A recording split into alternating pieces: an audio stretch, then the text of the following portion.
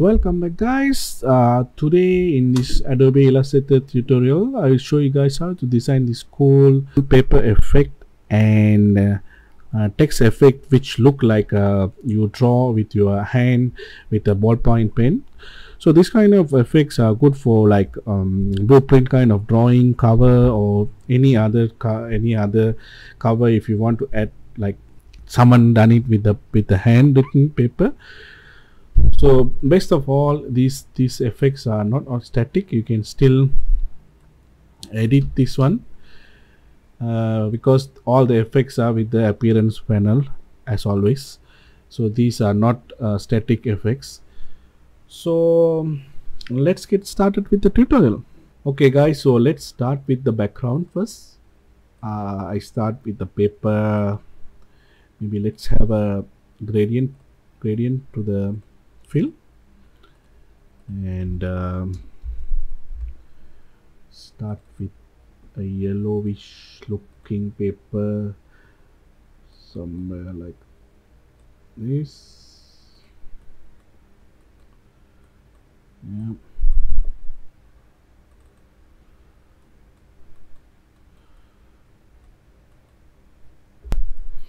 Right guys, so I will lock this layer. We don't need stroke for this background, so I will lock with control number 2 will lock the layer. All right, you can lock from object and lock here also when you are selected. And now go to lines and let's draw the lines. Hold the shift key and draw the line, and line color maybe a little bit gray or something like that, and maybe even more lighter.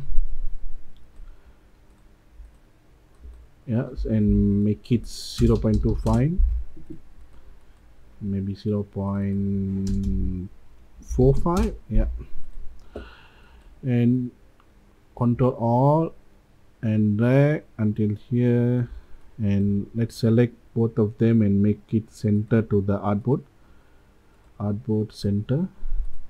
And now go to blending tool and select both lines, and let's give steps maybe 24.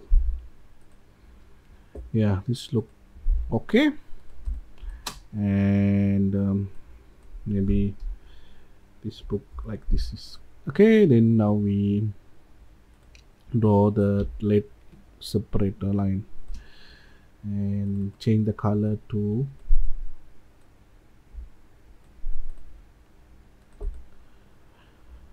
alright, and center this one also and bring it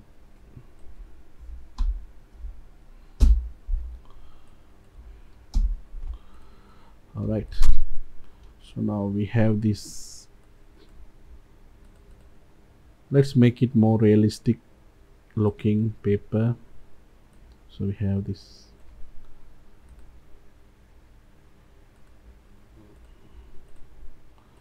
Just drag and drop here. Select both of them and align. And do the same step by step. And double click on this one. Make it steps. Let's make it 20. I think 22. Alright, now select everything, go to Pathfinder, and before that we have to go to object and expand, and now select everything, go to Pathfinder and unite them, bring them to the paper here, make it center to artboard again vertically. Now all control number 2 will unlock all the layers. Select this red first take out this fill color and select this background layer and go to Pathfinder and subtract from the selected layer background. Now select this one and arrange, go to background. So our paper is ready. You can also have a paper texture with the opacity to make it even more realistic. Before that, what I will do is I will give a shadow.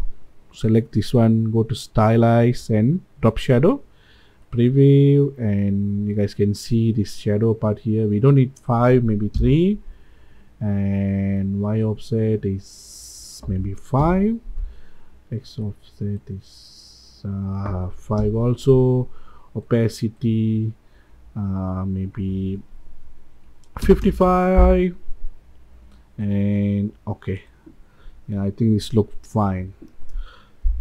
Okay, so our paper is ready.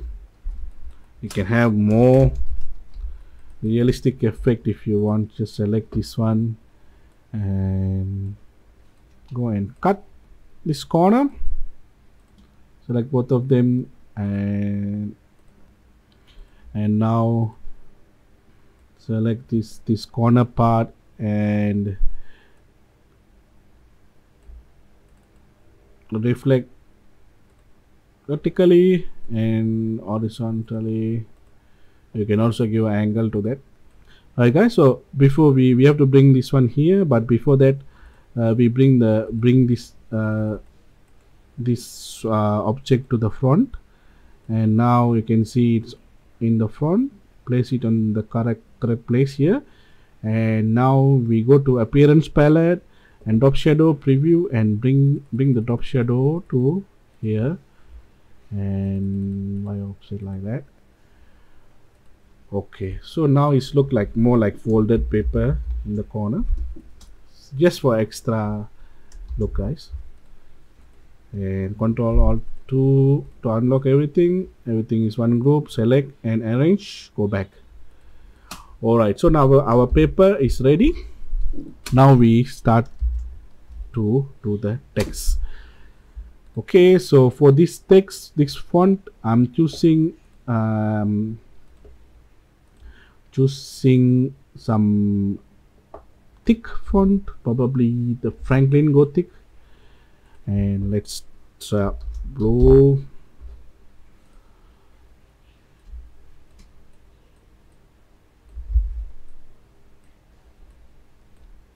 print.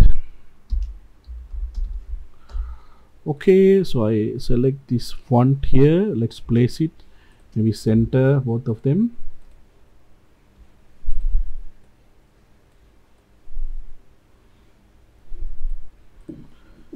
Alright, and we give a color, maybe like pen color, blue color, ball pen color is something like this, very light, not too dark. I just copy this color for later use. Alright, so very bright blue color, and now select, let's bring it to the line, maybe like this. Yes. Okay guys, once the placement is done, we select both of these texts and go to appearance window. If you can't see the appearance window here, you can go to Windows and select this appearance window from here. Okay, now we have selected this character, and double click on the character and go to this fill and take out this fill, and do the same for this one also. Double click the character, go to fill and take out this fill here. Okay, so there is a reason for this thing. I will show you guys why I did this. Now select both of them and apply a new fill, add new fill, and in the fill let's select the color we just selected, which is this one. Okay, now we have selected the fill. Now we go into this fill, select inside the fill, go to effects and go to stylize and scribble. Okay, so as you guys can see, the scribble effect, because I was playing with the settings earlier, it straight away come what I wanted. These numbers, you guys can make a screenshot and use these numbers if you use similar fonts, but these numbers straight away for you guys won't come like this. It will have different effects, so you guys edit these things and change these settings. Maybe I will do so. So I go to default, it will be like this. So what I will do is I will go here and select this option, snarl, yeah, and which will bring up these settings, and then from here we can change the settings and play with the settings too. Maybe one variation is 0, stroke width is 0.75, curviness bring is down until like this, and spacing is 0.75. No, maybe 1.25. So you guys can change these settings and 2.25, 1.75. So you play with these settings until you feel like it's look like ballpoint pen effect, and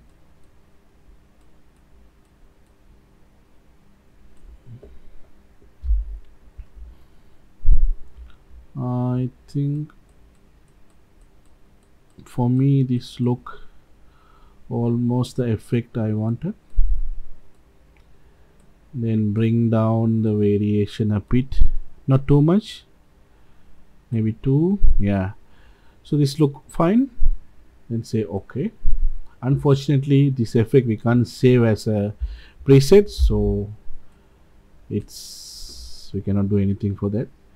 Okay, fill is done. Now we go to stroke and we give a stroke width. We need to have the same stroke color, and stroke width to maybe 0.75. Okay, now we have that pen look in here, which the effect we wanted.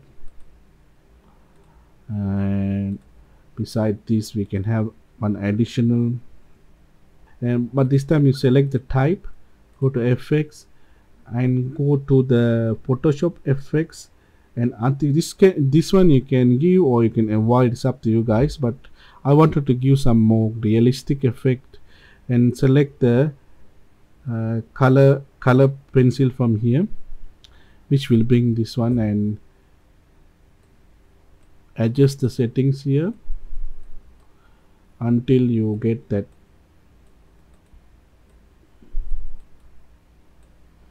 look you wanted.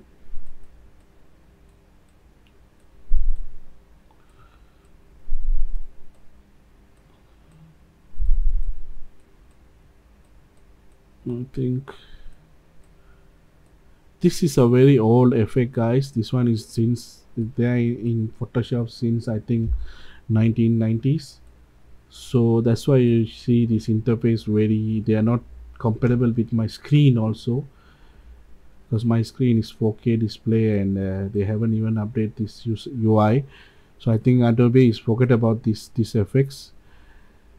Anyway guys, so if you see these effects, it will give you a more realistic pen look other than the thing, but it's up to you guys. For you, if you want to keep it more vector looking thing, you can take out this effect and have this, but this one will give you more realistic look into the texture with the texture.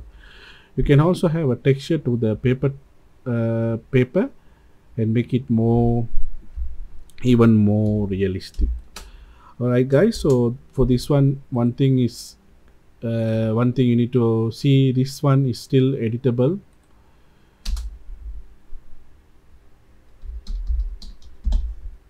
It may take some time because of that Photoshop effect, but as you can see, these things are still editable, which is cool, right? Okay, so we go back to previous mode.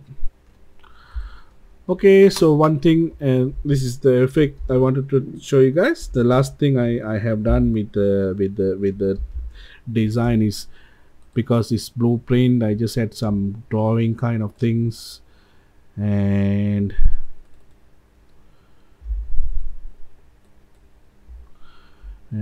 add some strokes with arrows, and we make it like this kind of arrow.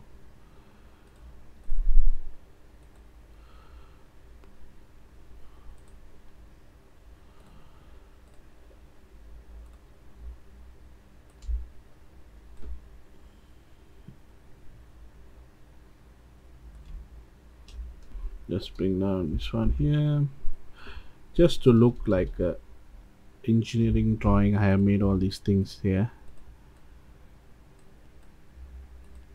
Alright guys, like everything and bring it to, okay, I think this is enough with these settings now. Alright guys, this one look cool, so you can have this kind of design for your project works or covers which have something like blueprints and something to do with engineering, or all more kind of drawings, cover designs, and make, if you want to make a paper looking thing, you can use this design. Hope you guys learned something new, and thank you for watching, and see you guys in the next tutorial.